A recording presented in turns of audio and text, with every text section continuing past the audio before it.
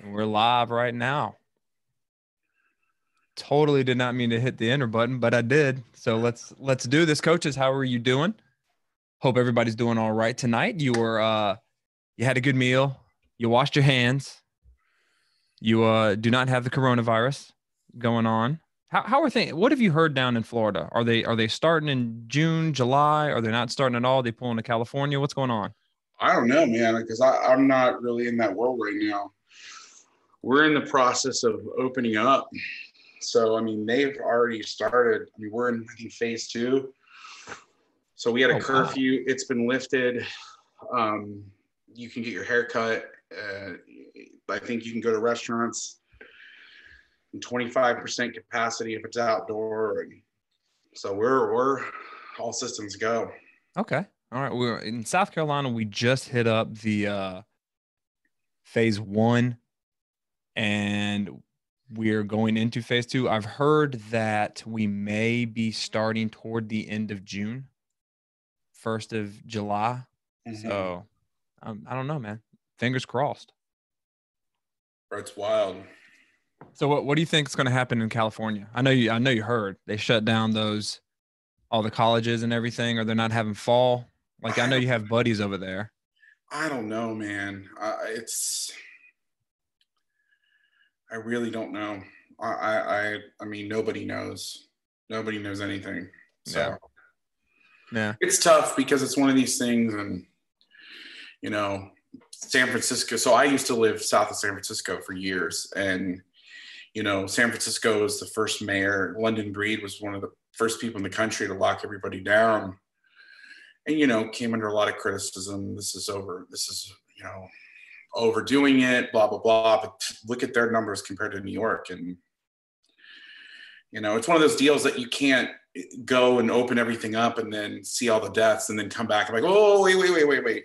I mean, let's go back and do that again. I mean, you see them in Texas, the numbers are spiking already. They've been open for a couple of weeks. I don't know. It's tough because I get both sides. I know why people want to open things up. I know why people want to close things down, and I just want everybody to be safe. I'm glad I don't have to make those decisions. Oh hell no. Yeah, I'm not that smart. No. People are like, listen, if I had those answers, I'd be getting paid way more money than I get paid right now. So, all right. Well, coaches, welcome so much. Thank you for being here. I'm with the great and talented and beautiful Coach Chris Vass. How are you doing, sir? Things. Yes. I'm good. I'm doing well. I just trying to survive this craziness. Yeah, same here. And what we're going to talk about is we're going to talk about first defensive game planning. What are some simple things we can do to get in a defensive game plan? I want to talk about how you go about installing things just a little bit. You don't have to give us everything. And then if you have any questions, go ahead, put them in chat. We will answer any and every question that you have. And we have some coaches already. Coach Flynn, how you doing, sir? You doing okay? Coach Jones, how you doing? From Camden. That's right. That's my hometown. Now I'm a noob on this. How can I see? If you go to my channel, I will drop it in the Zoom chat. Yeah, there we go. Okay. Is this something that can be broadcast out to? Should I post this on? Yeah. I'm fixing to tag him. I'm letting everybody know. Okay. All right. I'll put it up on Twitter too. Yes, sir. Let's get some coaches in here and talk some ball. Yeah. Great showcast right I didn't know if this was going to be live or anything, so I would have. Oh, it's fine, man. It's fine. Coach Grant, how you doing? From California. Y'all doing all right down there? Hope everything's okay. All right, so when you get done with that, let me know because I am curious on the defensive side. When I was on defense, I don't know if you knew this, I got my start on the defensive side. I was a linebacker coach in the 3-4. Yep. I played linebacker in high school and in college, middle linebacker. All I would do when I was breaking down film is I was just looking at what the guards were doing because that's really the only thing they gave me to do is like, hey, what are the guards doing? Because that 9 times out of 10 in high school football, that's what teams run behind are the guards. I have yet to see a wing T team influence block. Did y'all get that much in California? Did y'all play wing teams We or saw, anything yeah, like that? Northern California in the Bay Area is that's a little bit behind the times schematically. And that doesn't mean that's not good or bad. It's just, and there's some very good teams that have won a lot of games, but there were, very, I don't know. I'm trying to think of a nice way to say it, but the 4 teams that we had to beat for my 5 years at Sarah, the 4 teams that we really had to beat was double wing T, but they were power series, not buck. So it was power and belly. An I formation, like 1972 USC version team. And the 4th team would, for a while, was wing T option. Some of the Air Force stuff, but not double slot. They did it a lot of 10 personnel looks and 20, like 2 backs and like near and far side. It was different. So we had to defend that stuff first. And so, when I first got to Sarah, everybody's like, oh, 4-2-5, that's not going to work, but the 4-4 will work. I'm like, okay, well, it's semantics. What do you call those guys? We actually saw Mike Machado, who's the head coach at San Jose's Valley Christian. They ran a lot of tackle trap, and they'll tackle trap you till they can't anymore. So, they were tackle trapping a G and a shade. They would influence. Wow. And so they would set and fan. And so it was hard because when we played those teams, we used the Pat Fox D-line rules. So if my target shows, I strike and get my hips in the gap. If my target disappears, I bend inside.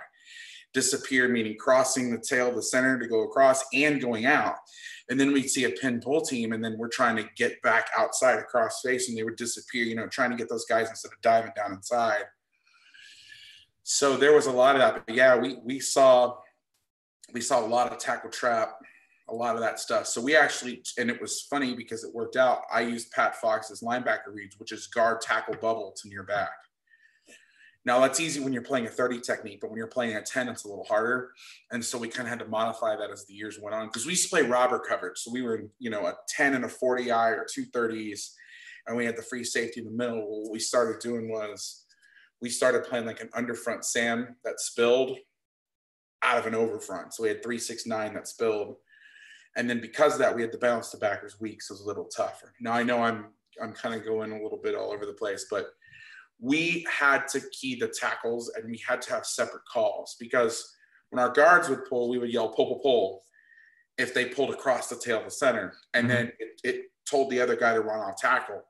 Well, if you make a pull call when the tackle pulls, the tackle trap, they're trying to cut you in half. And so you're telling your linebacker, if you say pull, pull, pull, you're telling him to run outside. So you're screwing him. So we had to make T calls. We go T, T, T, and we basically would tell the linebacker to run straight ahead rather than run outside. So it was all sorts. And we would have like, okay, this is Valley Christian time. You'd have different things. And so we had to be super disciplined. That's why, it makes me nervous with all this new age defense where they're like, just tempo the back, Billy, just follow the running back. Like, that shit makes me nervous. And I know it works. It's all the big teams are doing it, but I've had so much 2-back run game jammed down my throat for years and years. I have a nervous time to just hang out until he declares, and then you just go follow him. Like, what? Like, it's taken me a lot to break out of that. Okay. Now, I'm going to be honest, Coach. We've already got questions because you were the defensive guru. So we're just going to jump right into it. We'll circle back to how you game plan, because this actually has one of them. This is from Coach Josh. He says, hope all you're doing well. I would love to hear about how many blitzes you go into a game plan with. Do you game plan formations or something different? We have none. So we use the TCU system, and so it's all, we don't one word anything. So we can carry 4 to 5 times as many blitzes as everybody else because there's no memorization. So here's a good example. So if, let's just say you're in double 3s, double 5s or 6s, whatever, and you're blitzing the backers in the A gaps, just an old school double barrel, double A gap blitz. Well, for most teams, if you're going to play cover zero, that would be like blaze, or I'll use the word, I've heard the word ammo used, right? Yeah. Cover zero. Well, in a TCU world, you would call that outlaw, which is double threes, bullets A, meaning you're blitzing the A's, and then you tag the end what to do. You know, the back flares, you got them, because if you're playing cover zero and the free safety has the back and he flares, he's not going to be able to get there. So that would be outlaw, bullets A, silver. So that's one blitz. And then the coverage would be bullets zero, right? Well, if we want to turn that into a man free pressure, we add the word scratch, which tells the D tackles, you have the back if he steps up. The ends already have the back if he flares, because we've already attached that silver call. And now we tell the secondary, you're actually playing cover one or man free, or zero. We call it zero free. Well, in somebody else's world, that you'd have to call it something else. You'd have to call it, you know, ammo. You call that blaze. So you have to one word and everybody have to memorize. Now you can do something where you can assign the back to the D end to the back has the back, and then the D end away can just go. We would call that gold, because silver is if you have them, if he flares, gold if you have them to your side no matter what. Then we did the Aranda stuff, what we call double gold. So the end to the back would take the back, the end away would drop as a rat in the hole. So you've taken one blitz path, and you could run cover three behind it. You could call double drop, three sky, three sky, or three Bronco. That would be the TCU version. So I've taken one blitz with 5 different coverage patterns, where those guys are rushing. You're rushing 6, and then the less guys you blitz, now those threes, 4 eyes are working to contain, and you're only rushing 4. And all I've done is like tagged it like an offense, but I've kept the same structure: outlaw, bullets A, and then I just changed the coverage.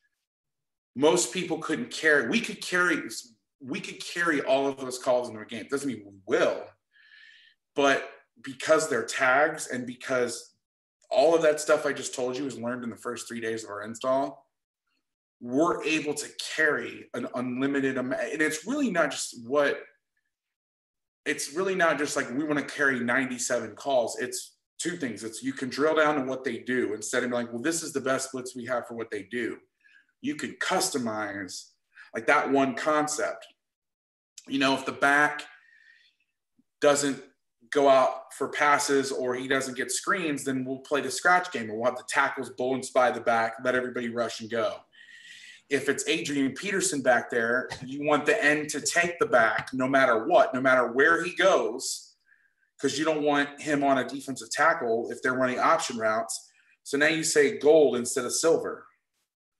You know what I mean? And so you just, and so it's not that you're going to carry all 6 of those blitzes, but you're able to customize every week what you want and really drill down to an offense instead of being like, well, this is in our package and this is the best of what we got. Now that's the long way of saying, you know, it's so game plan heavy and customizable. And that, I think people, when they see the TCU system and they think like, oh, well, we don't need all this stuff. Like, why do you need to do all this stuff? You have too much. It's not that. I'm able to customize to what a team does with hardly any new teaching. And so, to be honest with you, I can't answer that question, like, because we're able, and in game, we're able to make adjustments where, you know, all of a sudden they start releasing the back. Like, we played a team that they never released the back.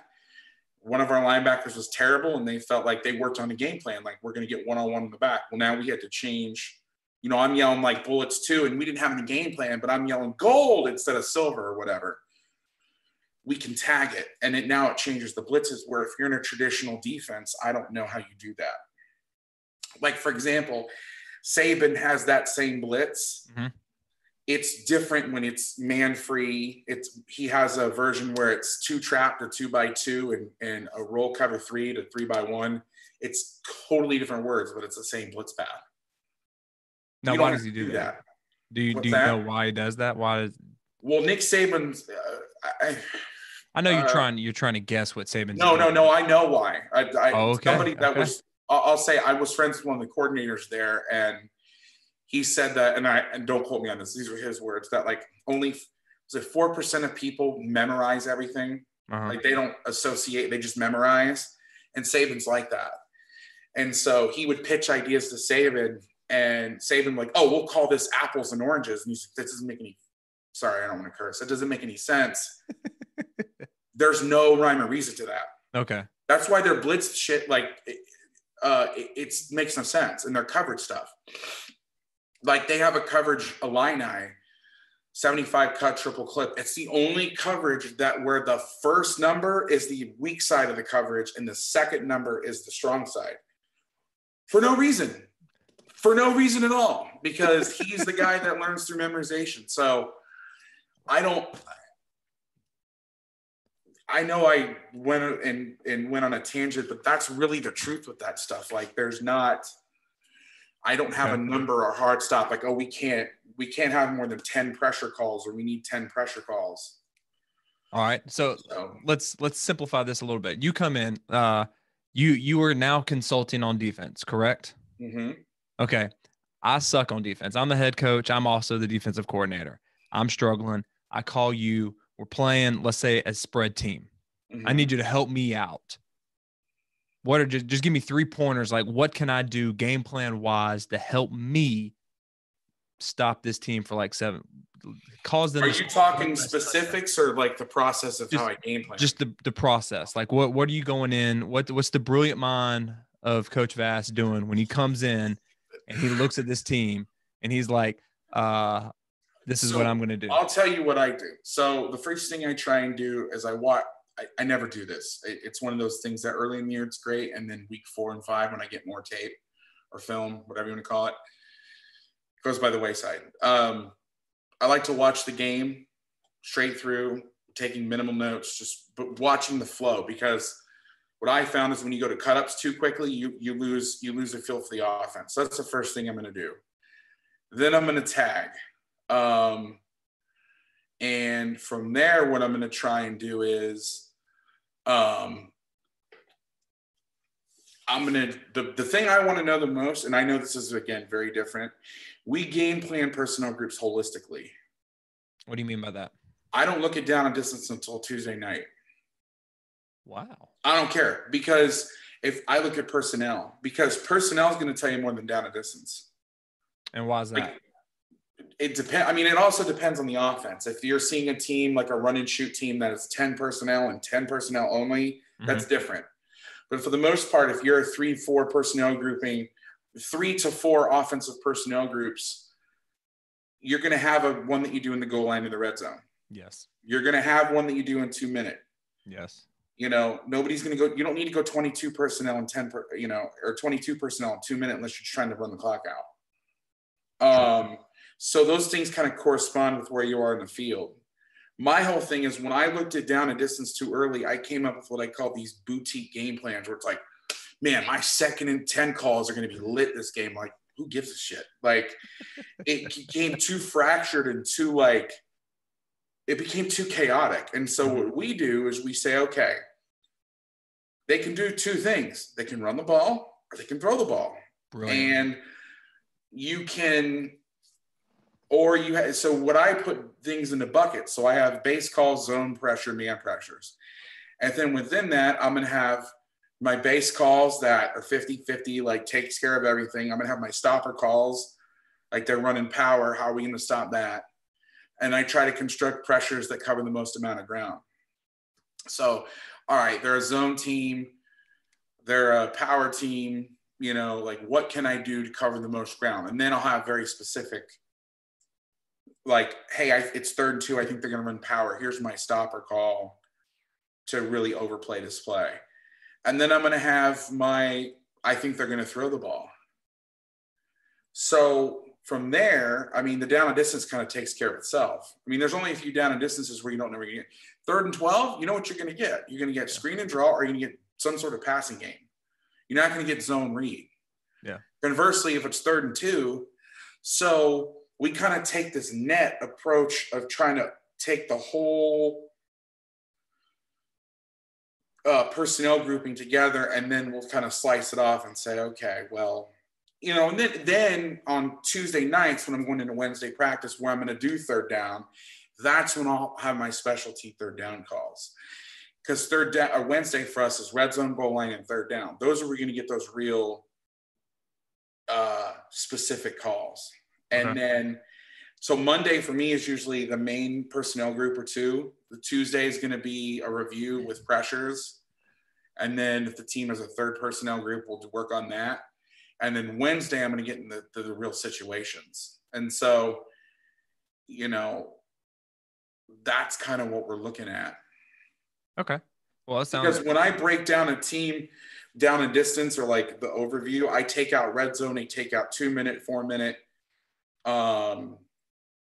And so that's pretty much holistic. And you could tell, with high school football, you can tell what's going to be on third down. How? So now from there, what I'll do is I'll do personnel, formation. And then I have some things, and I'm putting a plug in here. I just did like a 2-hour thing for Huddle in terms of how to game plan, like the whole thing. And I go into all the columns. But what I do is I make a couple columns that I think would really be helpful for defensive coordinators. One is I call it alt personnel. And so it stands for alternative personnel. So it's if everybody lined up like they should in their normal position, what would the personnel group be? So where is this helpful? You're playing an 11 personnel team that flexes out the tight end, right? Well, when they line up in 2x2, for me, that would be alternative personnel. Real personnel is 11. There's, 1 back, 1 tight end, 3 receivers. But it's a 10 personnel formation. Why does that matter? When I make hit charts. So I put group all my 2x2s together, group all my 3x1s together, do all this stuff. And then, and I just make hit charts, and then I'll go by formation. And I don't do like top 10 formations. I group them together. Because when you're making a hit chart, there's 2 reasons you make a hit chart. One is to prepare your players so they know what formations they're going to see. But the second one is so you can game plan. Well, how the hell are you going to game plan if you've got your gun weak 3x1 next to gun strong 2x2 next to 12 personnel, double tights, and then a pair of tight ends on the same side? Like, that's not helping you game plan. You need to group everything together by shells. And because we're a split safety team or split field coverage team, we just look at pieces. Like, what are we going to do to the field or the read side? What are we going to do to the away side based on the surfaces? So I need to put all those together. Why is a team in 10 personnel and 2x2, but then they're going 11 personnel 2x2 when they have the tight end? And why do they have that tight end? And why are they in this? Is it so he can block and they throw, is he to the field and they're throwing perimeter screen to the field so he can go block the corner? If he's to the boundary, why is he to the boundary? You know what I mean? And so in those hit charts, that's where the game planning for me takes place. Okay. Now, I have to ask this. I don't know if I asked you this before, but as a defensive coordinator, would you rather see a team in one formation run multiple plays or multiple formations and only run one play?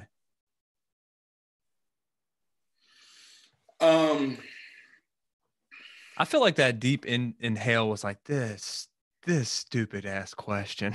No, it's just one of those things that it depends on, it depends what you're seeing and it depends what you're going against. For me, that's a really good question. This proves that I was not given these ahead of time. Listen, I tell everybody this. We have that preset questions that we're going to talk about, game plan and stuff like that. But when you say something and it tickles my brain, I have to ask. And you just said that about grouping and personnel. So that made me think about the one or the many. Because, in offensive football, that's besides air raid and wing T slugging it out, then you have another camp of one formation, a lot of plays, or a lot of formations in one play. Here's what I'll say, and I'm going to cop out a little bit. It depends on how smart my kids are.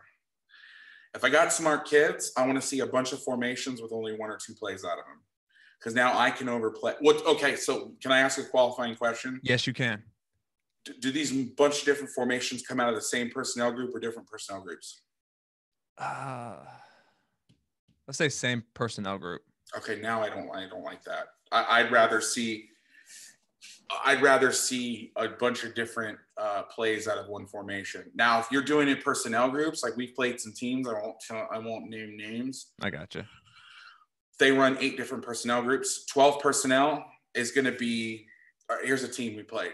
12 personnel is going to be tight end on each side, so ace, and then we're going to run dive, and then, or they were going to go tight end on each side with 2 receivers on the same side, and then we're going to run stretch. Now I package my call. Doubles Indian, so doubles 2 Gs to take away the dives, / trips field, whatever my coverage is. Now I can overplay the shit out of calls because I have the personnel groups. I can drill down and I can double call my fronts, and my coverages are already built into double call. You know, Y2, and it's not going to mean anything to you guys, but Y2 Bronco flip solo. I've taken care of all the plays that you run on that personnel group. Now, I will say this, it depends. Now, if they're in a bunch of different formations and they're only in one personnel group, it depends on their skill too. Because like, all right, if you're seeing it, we've seen this before. We saw a team that was, and this is like 2008, we saw a team that was 21 personnel inside and outside zone, and they'd go out on the air raid. Well, their H was Billy Necro with a caged face mask. Well, I ain't scared of that as a slot receiver. You know what I mean? So it depends. Like, you know, Lou Holtz used to do that stuff. Well, if the fullback was the dude, like one of those Georgia Tech fullbacks that could get vertical, okay, now that creates problems. But if he can't run, then it's laughable. If it's me out there in the slot, you're just gonna be like, go I'm ahead. worried. We're calling one double McKie, getting after his ass. All right. Well, we've got some questions in chat. And again, coaches, thank you so much for being here. If this is the first time, this is my channel. I'm Coach Ron McKie. I do a lot of football stuff. Just hit that subscribe button and the bell notification somewhere over there. This brilliant defensive-minded coach right here is Coach Vass. He has Make Defense Great Again. He deep dives. I mean, if you just joined us, when he was spitting off all of those things, it was like listening to another language right there. The 9, the 6, the 3, that I was like, oh my goodness, that is amazing. What I'm going to do is I'm going to put his stuff in the chat, his Twitter. He's got, yeah, you have some videos on CoachTube. My favorite from an offensive perspective is your defending RPOs, because I want to know what you're doing to stop me, so then I can turn around and laugh when it doesn't work. That's kind of what I do in the off season. I see what the defensive guys are doing. And then also his Patreon. Every time I see Patreon, I want to say Patron, because I'm dumb. Too. I'm dumb. Well, so as a creator, a content creator, Patreon internally refers to the customers as patrons, and I always want to say patrons. I want to say all the time. So yeah, all the time. All right, so we got some good questions though. The Patreon stuff is, and I'm not trying to be, Johnny salesman or whatever, and I appreciate the plug, but the cool thing for me is there's stuff that I can't just put out there. There's things I can't just talk about. Because the hookup, man. Relationships that I have. And so what's cool about it is I've taken stuff from the gaming world. So I got the idea to do the Patreon originally from a guy that does FIFA, like FIFA tips and tricks and stuff. And then the Discord, I mean, that's like a gaming thing. I got that idea from my other buddy who's big in the FIFA world. And so we have this like chat. And if you sign up for I think it's bronze and higher, you get access to the Discord. And so you have these coaches that are, have thought that this Patreon is worth spending money on. And so they're invested. You're invested in it. And so we have a little community. It's like 30 guys. We have 70 patrons so far. And I think half of them are in the Discord. And then half of those guys are more active. And I've learned stuff. There's great conversations going on. And because it's behind a wall where not everybody can get in, people are sharing more information. People are, they're more likely to talk about stuff because they don't have the prying eyes of their opponents on there.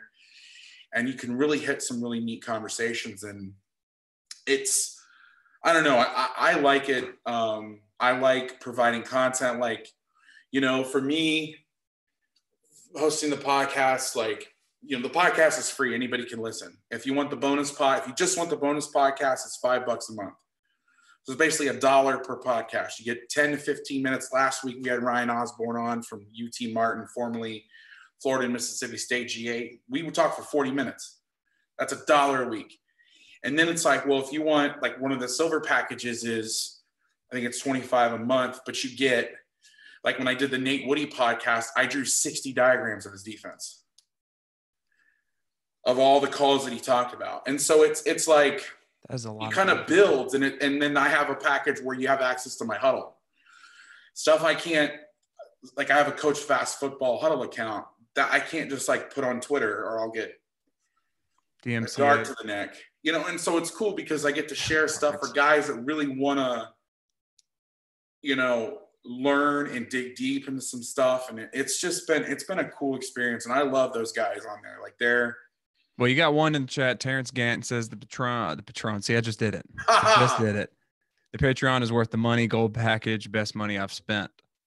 Thank you. Yeah, we have 330 hours of video, and I've only had it for a couple months. I'm adding stuff every day.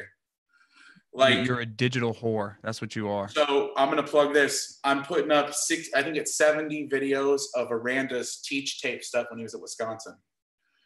Like, his teaching, the cut-ups he used to teach his stuff. And you're not going to find that anywhere. No, you're not. No. Unless you go to Baylor. I don't even know if he's got that stuff there. You know, I shut up. I'm going to shut up before I get in trouble. We've got some questions in the chat right now. One is from Alan. I'm the DC at our high school. In our league, we face wing T, spread, double wing, tight monster formations. Based on offensive schemes, I either teach backfield reads or GT pulls. I thought that was a question. That was just more of a statement. I'm not a professional like you, Vass, so please don't judge me. We've got another one from Noah. Here's one. He wants to know, while you're game planning, are you studying OL's hand and foot placement? Like, if the left tackle's foot is in a run or if it's in a pass set. Like, do you study that? Our D-line guys will look at that stuff. Okay, and that leads into another one. Do you segment who's doing what on game planning? Like, yes. Hey, D-lineman, you're doing – so how do you do that? What's your – It depends on their game day responsibilities and what they do, like, related to the side of the ball – or the side of the ball. Sorry, the position they're working with. So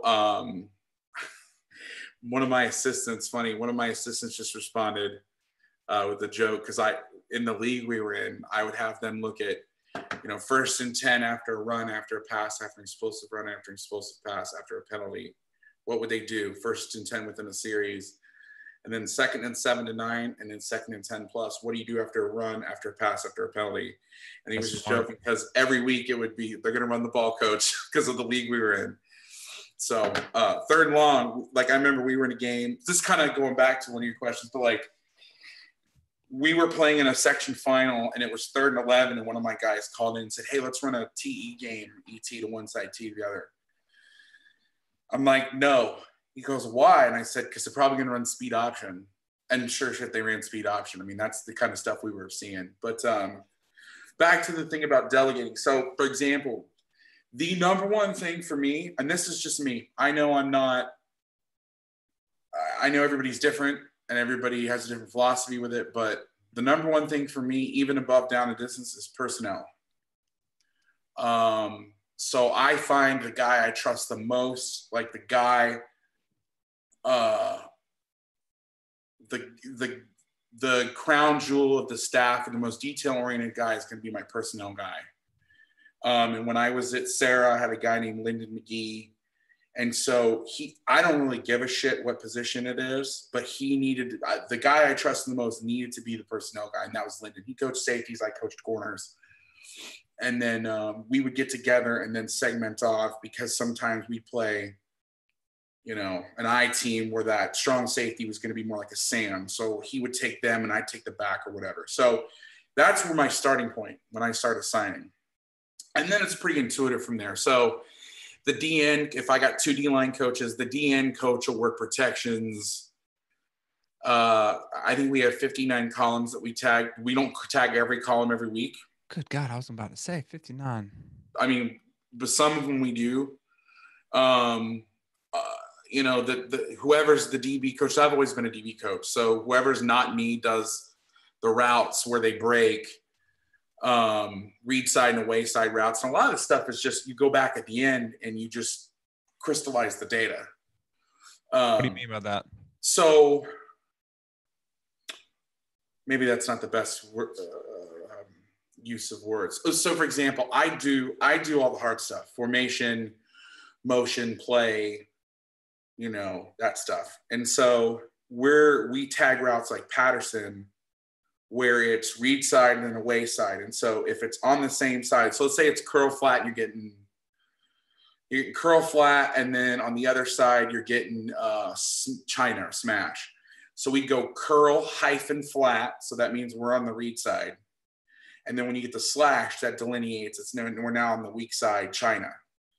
So at the end, when I'm done with the play, the DB coach will sort it, and then he'll put read side routes, curl flat, away side routes, China.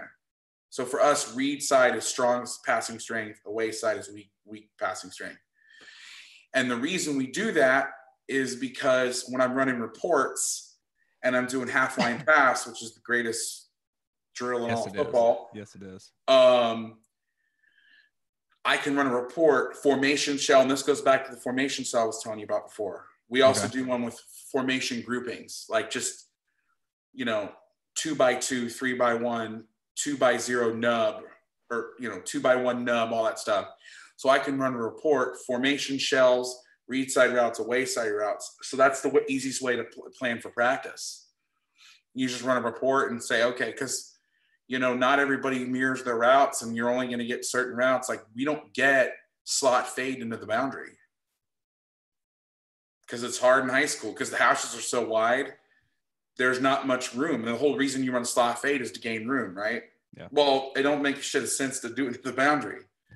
So we don't work slot, but again, it's, instead of guessing, you can run those reports. And so, but at the end, we take the data, and then we can just siphon it off for different purposes. Because if you don't do that, deciding what you're going to do, like break it all apart, how do you quickly do that? And for practice planning, you got to sit there and look through everything. What routes are they throwing? You know what I mean? Yeah. He'll do the position, because I don't care about jersey number. I care about the position on the field. Unless it's a complete stud, then we'll double him. But what position caught the ball, what route, and where was the ball caught at, or where did it land? Like, where was it supposed to be caught at? So we can get a good feel, like, where do they throw their fades? We see guys that throw it in the honey hole, or whatever people call it. You were the second person that has called it the honey hole. I have never heard it called the honey hole. I don't know. It sounds. I don't like it. I can see myself as a middle-aged white guy in practice yelling, "Throw it into the honey hole." Put that ball in the honey hole. I will be getting papers so fast. CPS is out there arresting you. Are they throwing it at 30, or is it a guy, you playing DJ Ugalele from Bosco who's throwing it like 45 yards because he's got a receiver who runs a 4.3 that can get under it, so. But that way we can, you take the data and you're able to, you block it, and then you can slice it off to do different things.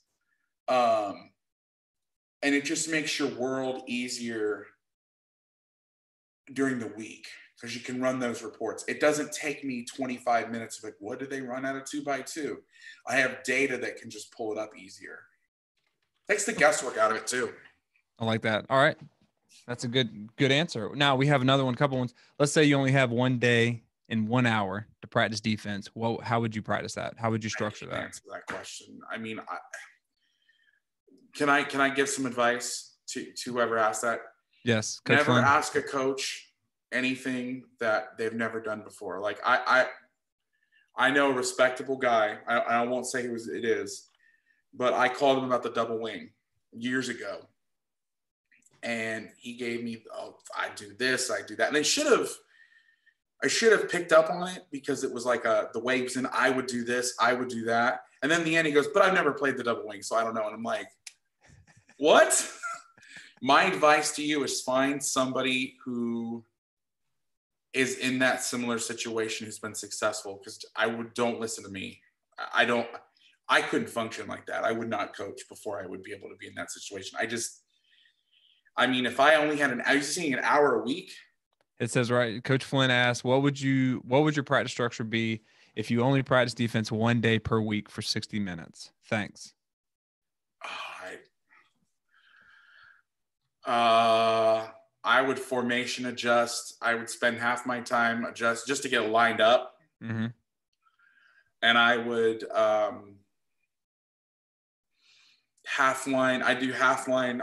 It's an old TCU drill called half line option, but it doesn't have to be just option. It'd be half line pass with perimeter runs with the DBs and the safeties. And then I would have middle drill with the D linemen and the 2 linebackers. And I would do as much group work as possible.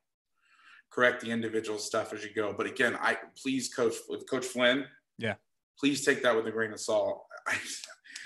Because I've only 1 year did I coach. My first year coaching, we did not platoon.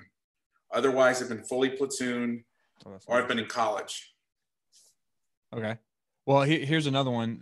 Coach Allen wants to know, what's your short, like, break down real quick. You don't have to go dive deep into it. What's your practice schedule look like, though? Like, how many blocks? What are the when I was at Sarah, I controlled the practices. I did all the practice planning.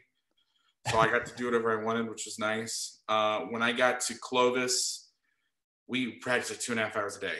So my whole thing is, when I plan practice, I reverse engineer everything. How much team time do we want? And then I work backwards. Okay, well, if we're not covering it team, how much group time do we need? And then work towards individual. So okay, I plan, and I recommend people planning in reverse. Individual, this drives me crazy. This is a pet peeve of mine. Coaches, hey, do you have any linebacker drills? Yeah, I've got tons of linebacker drills. What scheme do you run? Well, it doesn't matter.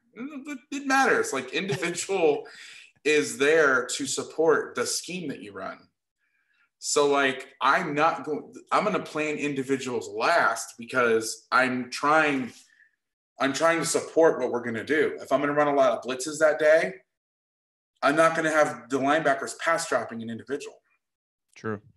Or maybe you argue that if you don't have a lot of time, that's when you would do it. Okay, we'll cover pass drops and individual because we don't have a lot of time because we'll work our blitzes in group. So you could look at it 2 different ways. But that, when I plan practice, that's how I go. And it varied because, we were at Sarah, we were fighting the sun because we didn't have lights. And so our practice in August looked very different than our, the week of the state championship when we had to be done at 4:50. But usually we do 20 to 30 minutes a team in season. Monday is 20 minutes a team. Tuesday and Wednesday is 30 minutes a team. We usually do some sort of group period. I do not believe in doing 7-on-7 and 9-on-7 with your team time. Like, if I got the offense for 30 minutes, I'm using all 11 guys. To do what? We self-scout all of our 7-on and 9-on, unless it's early in camp. But once the season starts, we're not doing 9-on-7 as a team period. Can I tell you something? Sure. Why? Okay, I'm not tell you something. Ask you something. Why do defenses like that? I can't effing stand it. When we're doing, because to me, 9-on-7. Why would I run that? Why would you run 9-on-7? Yeah, like if I'm the offensive coach, I'm not running. So for us, it would be like inside, and there would be 8 people on defense with our 5. And it's like, I would not run the ball in this situation. Why? Well, I mean, we would be 6 up. So we would go, if we were seeing, let's just say it's 10 personnel, we would go the front 6. Mm-hmm. Because if we're in 1 high, we're usually in man. So those guys are in man. I don't want them in there anyway. Or we'd have them stand there and stare at their receivers. But honestly, this is kind of messed up, but the reason we segment stuff off is so I can be there. Wait, that's smart. Because if we need to work on defending the run, I don't want to be in 11-on-11. Like early in camp when you're trying to fit stuff. Uh-huh. Because we don't do typically we didn't do like 9-on-7 and 1-on-1s at the same time by receiver DB. We would do 9-on-7 and then defeating blocks, and then one-on-ones, the line would be doing like something else because I'm a DB coach. So if we went 9-on-7 and wide receiver DB at the same time, I'd be expected to be wide receiver DB. Yeah. Well, then I can't ever work with the front six. That's not a winning business model. So a lot of it, I do those segments so I can get my eyes there. Okay. That's smart. Got a question. Which offensive system is the biggest pain in your glorious booty? They didn't say glorious booty. They said pain in the rear. I just wanted to add those adjectives. 2013, we played at St. Ignatius, and they ran the Boise shit. The shifts and motions and everything like that? Motion back and trade. Stuff, no huddle stuff doesn't bother me. Did it ever bother you? No. I mean, people have been successful versus us, but I'm never like, oh my God, not the 10 personnel stuff. Like, why not? I grew up on. So you were just in it? You were like Bane? I mean, in the darkness? I've been on the other side of an air raid-based passing game my entire career. Except for my 1 year at Millsaps, we were a 21-12 personnel West Coast team. Every other team I've ever coached on was based out of 10 personnel. Okay, so let me flip the switch on you. You get a head coaching job. I know you're going to be a DC. You're going to do the 4-2-5 TCU stuff because that's your baby. What are you running on offense? What do I got? Oh, whatever you want. This isn't because, and let me clarify why I'm asking that. I always find that, for me, when I become a head coach, I'm going to run some passing thing, but defensively, I'm going to be an odd front, 4-eye, 1 high. I'm going to mug the wide receivers. That's just what I don't like to see. Mm-hmm. So I'm asking you as a defensive coordinator, like, what would you run offensively? Because usually it's something you don't like to game plan for. So you're going to run it when you have. I mean, if we're talking in real life, I would find the best offensive coach I could find and then build the system around what he felt comfortable with. If we're talking like fantasy land. Yeah, this is you can wave a magic wand. I mean, I like what we did with Sarah, which was we ran the spread, 10 and 11 personnel. Kind of the offense you see today, and 20% of our offense would be the double wing. Why? Would you say why? Yes. Because I believe the double wing gives you a physicality that you can't get in the spread. And I'm just being honest, and I know there might be a bunch of coaches on here like, oh, that's bullshit. Those are fighting words, sir. Well, I mean, we were in a state championship game. 4 out of our 5 O-linemen were out. Our quarterback we didn't know this at the time, but was like broken ribs, concussed. He was out temporarily, but he somehow passed the concussion test. But then afterwards, the NFL model, I hear you. Half the shit. And we jump in the double wing. First of all, it makes defense coordinators freak out. And I'm not talking about the Tim Murphy shit. I love Tim, great coach, but there's something about double tight, double wing, somebody being under center that freaks out coaches. And we get in that. It's 14-14 right after halftime in the state championship game against the number 1 offense in the country.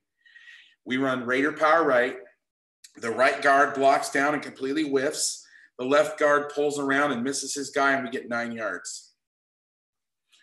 And this team did not know how to defend it. We ended up scoring 24 unanswered points.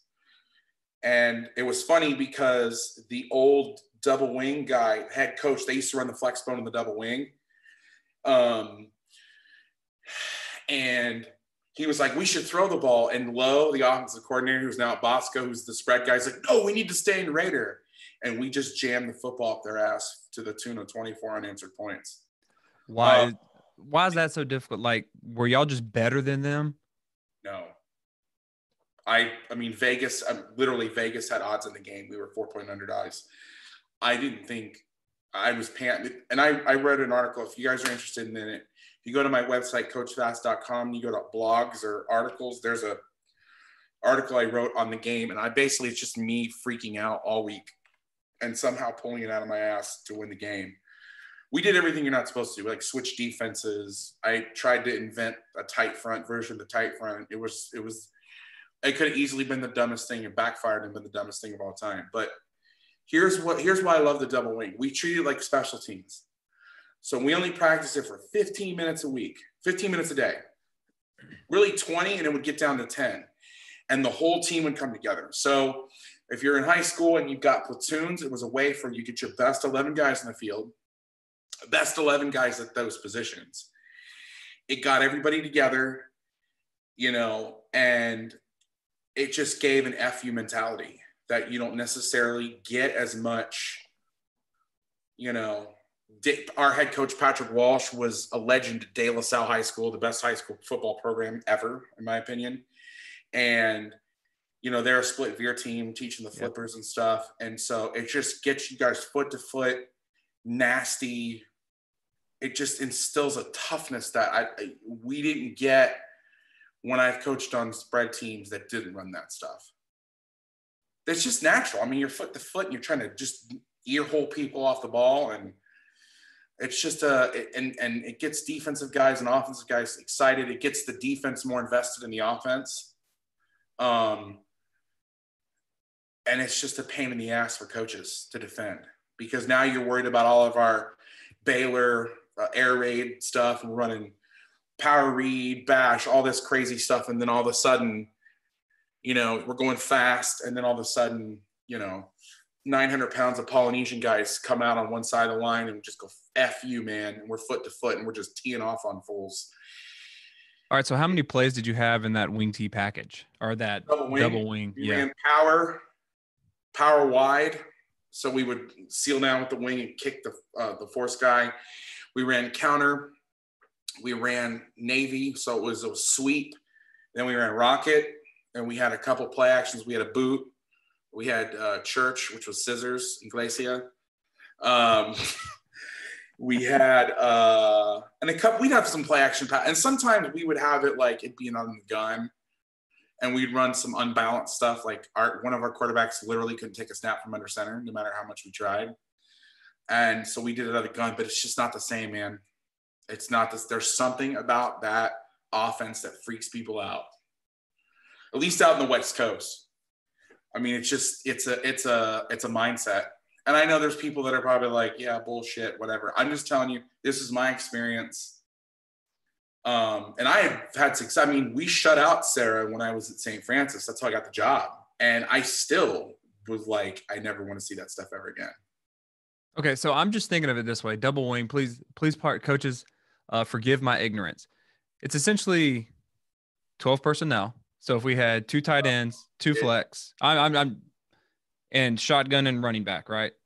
You just bring them in. Like, so what? You bring it in, you bring the wide receivers in, their wings now. The quarterback goes under center, and you still have a running back in the back, right? A fullback who's about a yard behind. They call it the sniffer because they say the guy's butt sniffing. Okay. And so sometimes 6-inch splits. All right. So then if what would you call against, you called it ace, right? Normal shotgun ace. Yeah, like 2 tight ends. Yeah, double tights, what would you call in that formation?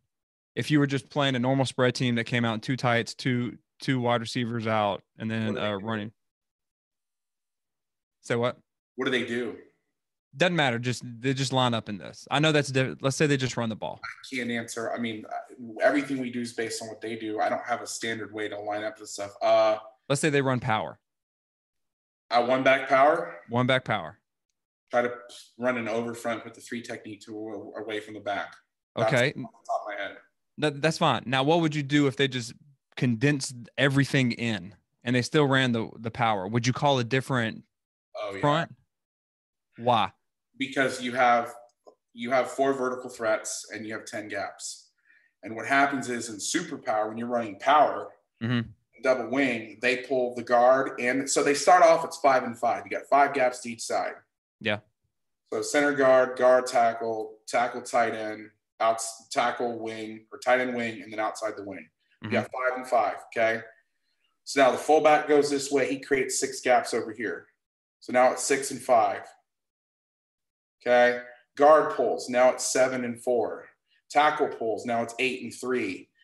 Quarterback spins and leads up. Now you got 9 guys to this side and 2 to the other. And now you on defense have to have enough people on the line of scrimmage to handle off-tackle running, but have enough guys off the ball to be able to match the numbers. And they don't give a shit. That like 3 yards, 3.5, 3 1/3, or 3.3 yards a carry, they're 2.5 yards a carry. They will go for it every 4th down.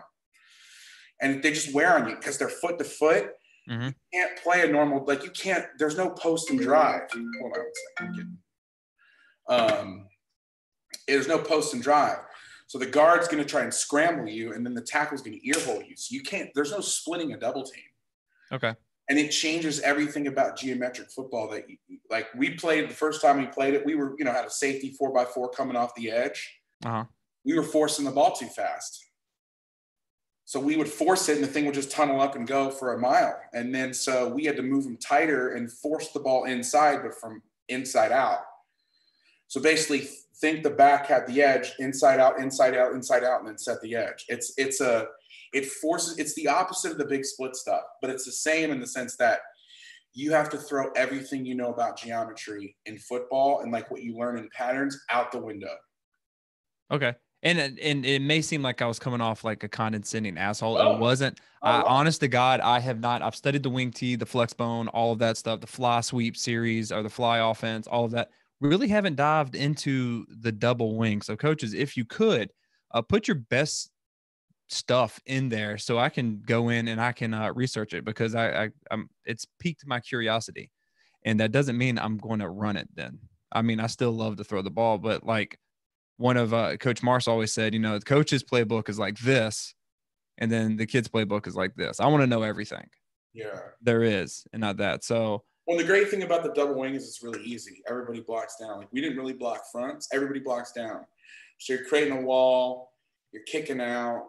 And the cool part about it is because it's an offshoot of what you're doing, we had auditions. Like we had tryouts. Who wants to be the fullback? Shit, when I was at Sarah, one guy was a linebacker. One guy was, we would put our 3 technique in the night. We had a 3 technique. We're 99, and he was the fullback.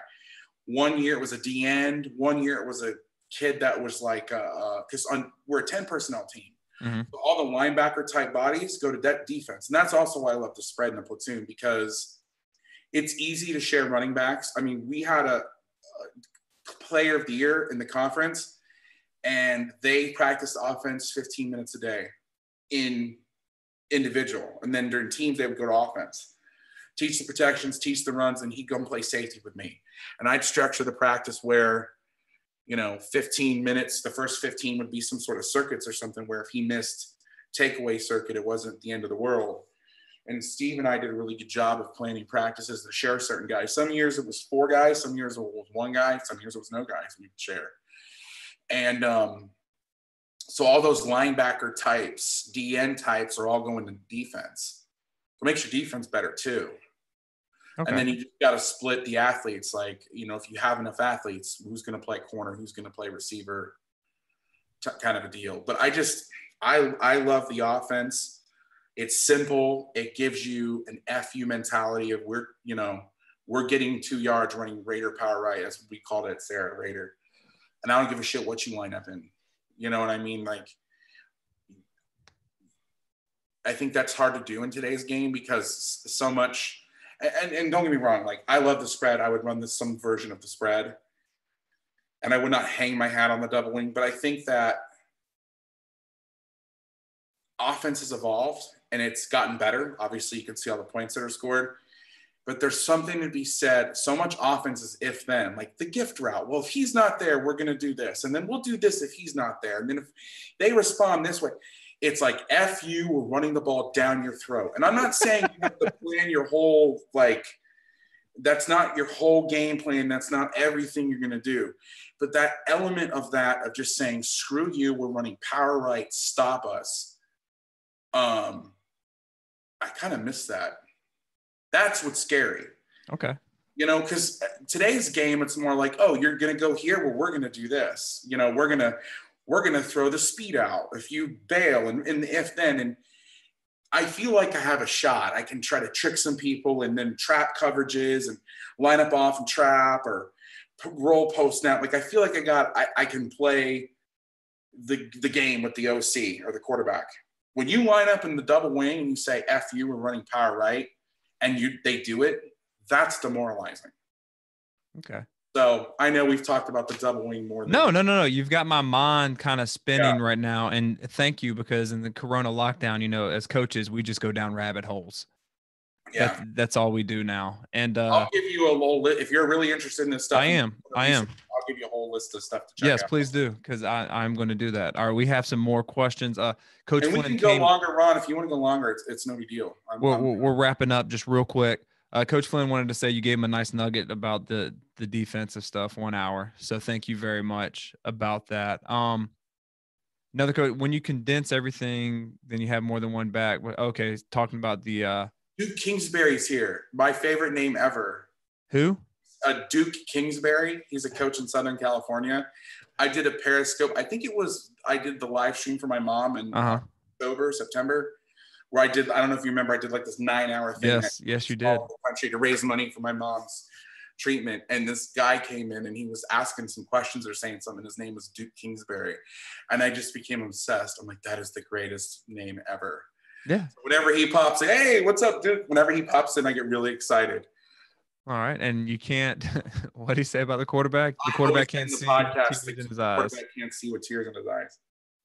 All right. Well, that's it, man. I know I don't want to keep you long. You're a busy man. Thank you so much for being here. I love talking ball with you, man. We should do this more often. Yes, we should. We really should. Hefe, it doesn't eat up too much practice time. If you start in the summer, you can get it in 20 minutes. You can do it 20 minutes a day and then shrink it down to 10 minutes by the end of the season and get it done. Okay, because with undersized line. This is the reason why I asked you.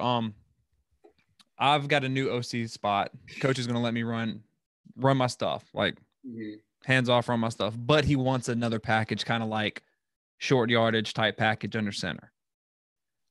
What I like is I kind of like the wing tee type of speed series, the speed sweep and things that go off of that. Cause I just like that a lot. But what you said about the double wing kind of tickled my brain a little bit, how you can get both the offense and like the best 11 on there under center. And you're a very smart guy. And if that gives you problems, if that kind of keeps you up at night, it's got me thinking now. So thank you for that. You're very welcome. And I will say this.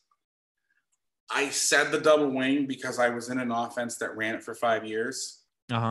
If I hadn't seen the double wing, I would call Rick Darlington at Apopka and I would learn the single wing. Because you can get away with it doing the same stuff that we did in the double wing. The thing that's unsettling about it's 6 one way, half dozen the other. The thing that's unsettling about the double wing is they're balanced, but they're really not, because you're going to motion somebody and most people put their best runner away from the best tight end. So you can overplay one side and say, okay, you're going to run over there, because most double wing teams flip their line. Okay. They all, at most, a lot do. The single wing, though, you can do a bunch of misdirections. So, like, the one thing about the double wing is the misdirection's not great, because you're going to run dipsy-do. Some people actually call it dipsy-doodle. Shit, you're not. I mean, you're going to run counter back to the wing. But the single wing, you can run like the false pull series. There's more fun stuff you could do out of it. Okay, so if you're starting from scratch, that is the offense I would research. Okay. Do you have any stuff on that? God, I swear to God, man, if you turn me into a running coach, I'm going to come all the way down to Florida and I'm going to pop you right in the left ear. You can hang out. I'll draw it up for you. No, Rick Darlington, who was at Apopka High School, was an Enterprise. If you go on the Glacier, I don't know if you have Glacier. Shout out to Glacier. He's got a bunch of stuff there. You can reach out to him. I need to get him on the podcast. What's that? I need to get him on the podcast, the showcase. Yeah, we had Corona Palooza for offense, and he did a whole trick play thing. But all of his stuff is on the Glacier Vault. You can check it out. That and the Boise style stuff is tied. We played a team who was not very good, and I feel bad saying it, but they weren't. We had running clocked them at halftime, and it was bad, so bad that the coach was like asking for it at halftime. Like, please, God, put your twos in. But I have never had a meltdown like I had a meltdown that week, especially because the 4-4 does not deal well with the single wing. You have to adjust it because it's unbalanced. And I couldn't figure it out, and I was losing my shit. And then I figured it out like Tuesday at 1:00. I'm like, I got it. Stop drawing. And we basically slid to an under, but overshifted the defense. So we took our Sam and put him to the weak side, and then our D end became the Sam because we slid everybody over one. Okay. And I had a good plan for him. We actually played a single wing team in Clovis East, and they actually said, well, for whatever it's worth, they told one of our coaches we had the best plan, but you know, they might have just been being nice. They weren't. But holy shit, like, especially with the false pulls. I mean, you want to talk about staying up late at night and doing stuff. That stuff is unbelievable. Okay. Well, I'm going to research both of them. Yeah. And the cool part is if you teach double wing blocking, I mean, you're going to run power, counter, either rocket toss or speed sweep. You could do those in both offenses. Okay. If you have one dude, though, that can catch a snap, the single wing is good.